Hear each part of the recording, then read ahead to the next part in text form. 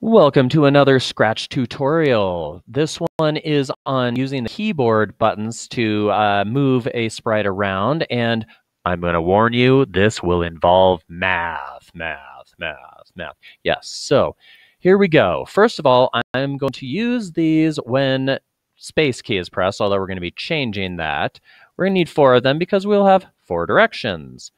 So instead of space keys, we're going to use the up arrow, the down arrow, the left arrow, and the right arrow.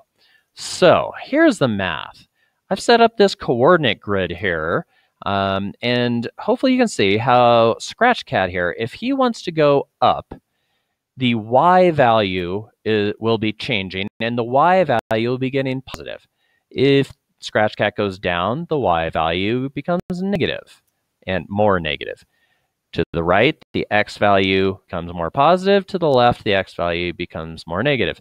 Basically, Y is going up when you go up, Y goes down when you go down. X goes up when you go to the right, X goes down when you go to the left. So the up arrow refers to the Y. So in the motion, I'm going to say change. Now, don't use set. If you set it, then you're setting exactly which horizontal line you're putting it on. I'm going to do change Y by 10. Now, 10 usually works pretty well. If you use a bigger number, it goes faster. A smaller number, it goes slower. So you can play around with that, but I'm going to change Y by 10. That's the up arrow. Its counterpart, the down arrow, will be the same thing, but what do you think? Yes, I'm going to make this a negative 10. So same idea, but a negative. Okay, so that will make it go down. In fact, you can even test that. If I were to run it, you could test it going up, going down. Yes, isn't that exciting? So left arrow, now left arrow and right arrow, we're talking about the X. Both of them will be changing the X, but one of them will be positive, one of them will be negative. Which one's positive? Yes, it is the right arrow would be positive, meaning the left arrow, to make them go left, would be negative.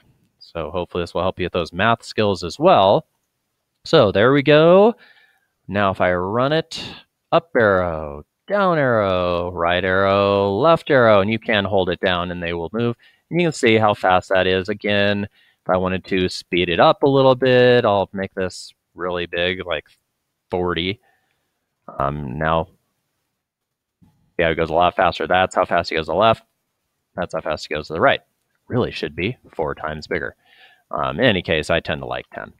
So there you go. Hope the math didn't frighten you off too much, and hope you learned something.